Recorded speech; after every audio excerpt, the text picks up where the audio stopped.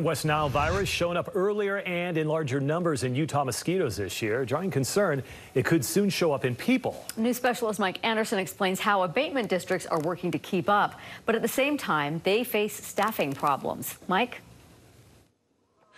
Yeah, Dina, Davis County, for example, already facing some staffing shortages, as we've mentioned before, but now more abatement districts are losing summer help as their employees go back to school. All of this coming as the mosquito season is picking up fast. The marshy wetlands are blamed for the majority of the mosquitoes out there. Abatement techs keeping a close eye on bodies of water, making sure their efforts are paying off. It's really turned into a busy season for West Nile virus this year. Dr. Greg White, assistant director at Salt Lake City Mosquito Abatement, says the bigger concern is not so much the amount of mosquitoes, but the large numbers of pools or traps that are testing positive for West Nile, 30 of them just last week. The season started out really warm. We had a really warm spring, and the early summer was quite warm.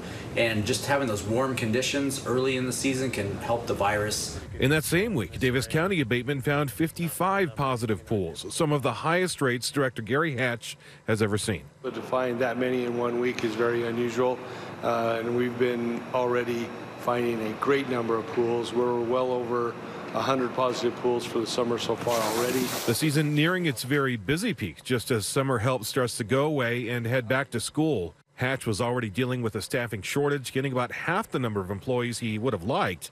And right now, they may need the help the most. We're battling the over 1 inch rains that we had a week ago that are causing the floodwater mosquitoes to really come out in big numbers right now. Salt Lake starting to lose their seasonal help too, adding to the reasons why all of us need to do our part. And Hatch and White both say that we're going to start seeing more of the type of mosquito out there that bites all day long. So they say you should prepare, use repellent, long sleeve shirts if you can stand it, and of course clean the standing water around your house. Back to you. All right, Mike, thanks.